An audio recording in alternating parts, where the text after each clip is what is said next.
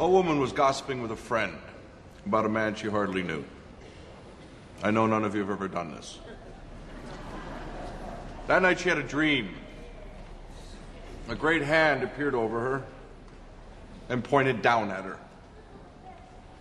She was immediately seized with an overwhelming sense of guilt. The next day she went to confession. She got the old parish priest, Father O'Rourke.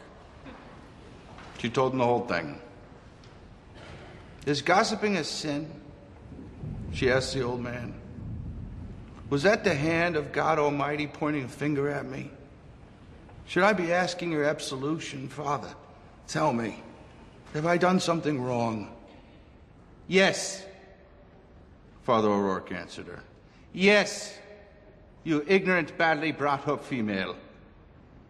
You've borne false witness against your neighbor. You've played fast and loose with his reputation, and you should be heartily ashamed.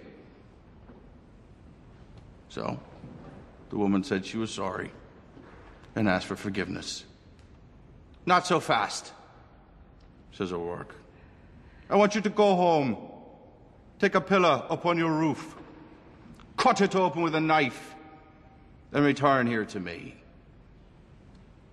So the woman went home, took a pillow off her bed, a knife from the drawer, went up the fire escape to her roof, and stabbed the pillow. Then she went back to the old parish priest as instructed. Did you gut the pillow with a knife? He says. Yes, Father. And what was the result? Feathers, she said.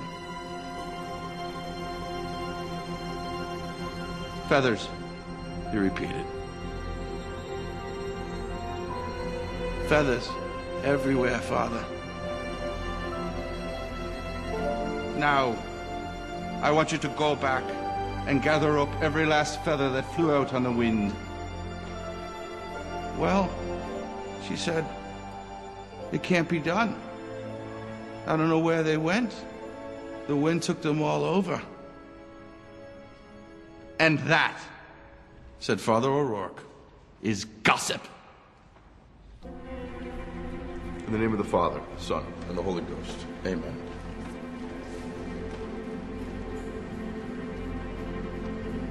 Please rise.